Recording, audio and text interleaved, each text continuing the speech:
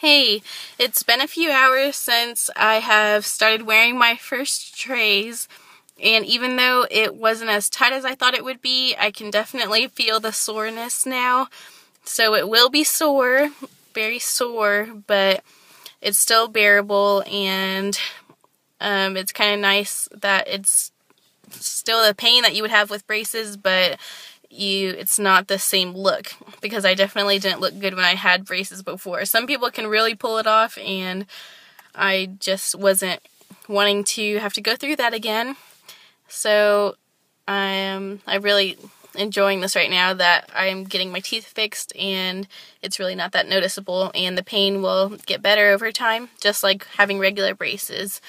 So I'm about to eat lunch, and after you take off your trays and then you eat lunch, you have to make sure you brush your teeth and clean everything before you put it back on, because you're going to be wearing it and you don't want all the bacteria to be soaking on your teeth underneath the tray, because that can be very bad for your teeth and you don't want cavities and stuff.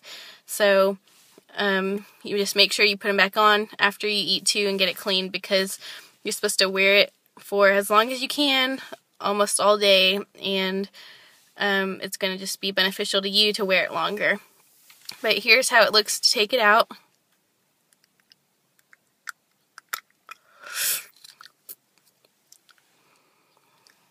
That's what my top trays look like. The little logo right there, Clearcorrect.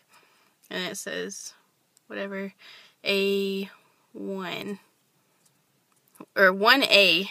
I guess I have 1A. I don't know if there's different steps in between or just 1 and 2, but we'll see. I haven't really gotten a lot of information about my Clearcorrect. I'm just kind of going along with it. And here's my bottom.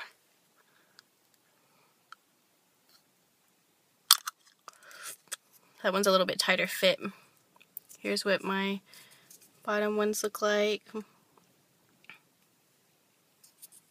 The same logo and what number tray it is. I have 1A right now. And this is what my teeth look like as of today.